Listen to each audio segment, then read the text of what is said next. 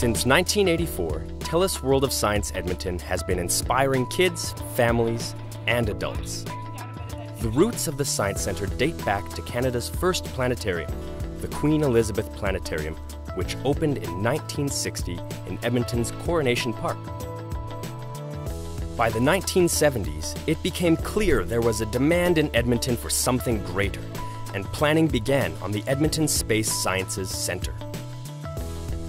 After opening its doors in 1984, the Science Centre saw a strong demand from schools and the public, and expanded in 2001 to increase its capacity. The feature gallery was added in 2012, and today, the TELUS World of Science Edmonton remains a popular destination for families, school groups, tourists, and anyone looking to become inspired and enjoy learning in a hands-on, entertaining environment. Yet, the story of Edmonton's Science Centre isn't one about a building or an exhibit. The story is about the impact the Science Centre has on our community.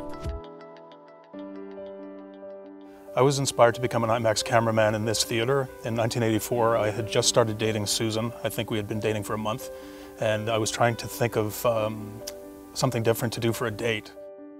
I didn't know what it was. I'd heard IMAX, and I thought it sounded interesting, sounded big. So we saw our first IMAX film here on that date many years ago, and at the end of the film, I said that I wanted to make IMAX movies. Essentially, the experience of seeing a movie in this theater and then being inspired to shoot these movies, it completely set the stage for my life because I then followed through, and I've specialized exclusively in the IMAX and IMAX 3D formats. And so it's always fun to come back and see movies in this theater because it really is one of the cornerstones of what my life became. I want to try this. Oh, I want to try this actually. Woo! Oh, there it goes. Discovery-based learning is really where students get to create meaning from what they are learning and from their experiences. And the Science Centre provides that opportunity because they get a chance to actually touch things, handle things, and really experience things in an immersive way. It's going to make a tornado. Exactly. Hands-on is extremely important to students. Lectures have their place, but to actually go out and see and touch and feel something for most students is the part that opens it right up to them. The Science Centre is above and beyond what we can teach in the classroom. The balls, I like watching the balls going down. I enjoy coming here. There's a lot of things that we can do here that we can't do in the classroom. Engaging within the community is so important for students, and coming to the Science Centre is a great way for that to happen. This is the best place ever.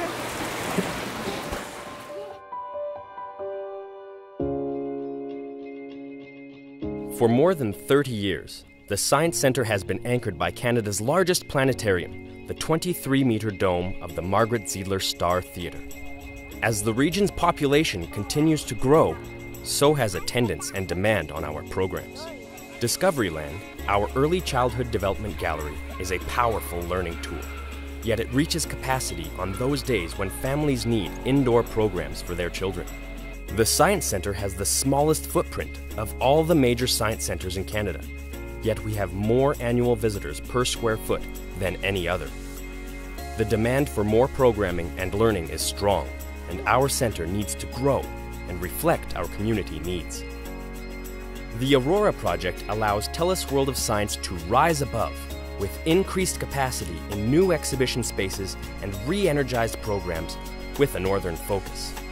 The North Star Dome will transform the planetarium into a state-of-the-art digital visualization theater where we can take audiences from the outer edges of the universe to the core of the atom, or inner workings of the human heart.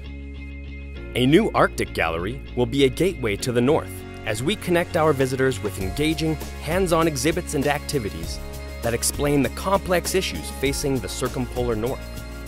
An expanded early childhood learning center will stimulate learning and development for an even greater number of our children. Updated galleries on space science, engineering, mathematics, and technology will inspire audiences as they gather to create, invent, learn, and share. Well, if you have a space and science center, it's got to be current. we're not running a museum of science. We're running science and technology for today. We continue to grow, and I think the 600,000 visitors we had last year is a testament to the value of the center. TWOSE World of Science is an excellent facilitator of the promotion of science awareness.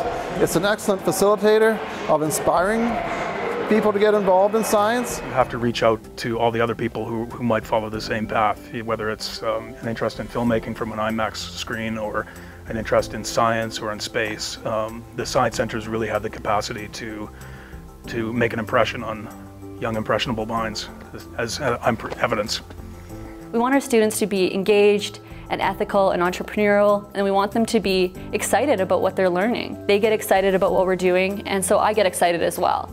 So it's a really great place for me to bring my students. And I think the biggest satisfaction you get is to wander through the center when the kids and the parents are here and see how much they're enjoying the center. This is a world-class facility. The Aurora project enables us to transform lives and inspire discovery. The $40 million project is underway, with $12 million in capital funds from the City of Edmonton. Your support is needed. Join us as we bring the Aurora project to life and transform lives in our community.